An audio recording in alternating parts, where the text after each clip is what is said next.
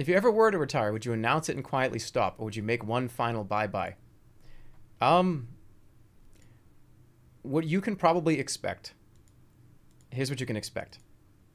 Whenever this is, it's not tomorrow. It's not tomorrow. It's not tomorrow. It's not tomorrow. This is not happening tomorrow. This is not tomorrow. This is not next week. This is not even potentially next year. I don't know.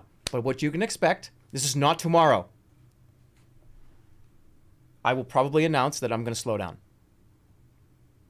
Because one thing I definitely want to do eventually when I decide to stop, whenever that is I want to give at least 6 to 12 months to everybody of like still normal shit happening. But people know, right? This is not tomorrow. This is not tomorrow. This is not tomorrow. This is not tomorrow. So I would probably give a long lead time.